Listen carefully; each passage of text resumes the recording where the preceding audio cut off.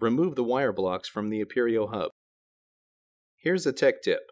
Remember the orientation of the wire blocks so the wires are connected in the correct order.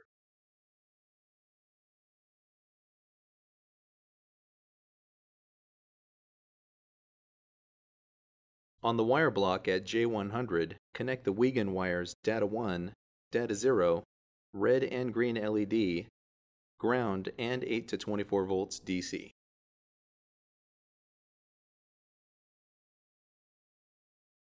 Here's another tech tip. The green LED signal is used as the unlock signal at the hub. If LED signals vary on your access control system, an alternate unlock signal can be wired to the green LED terminal.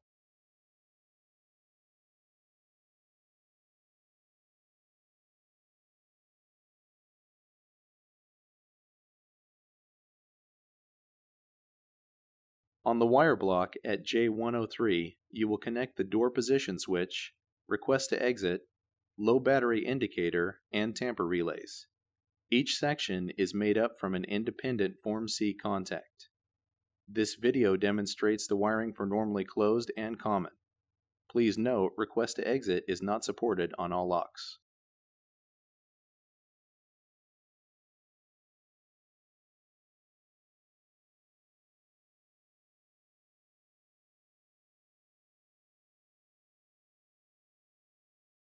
Verify that dip switches 1 through 9 are off.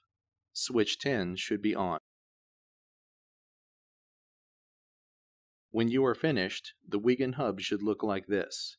Wire colors may vary.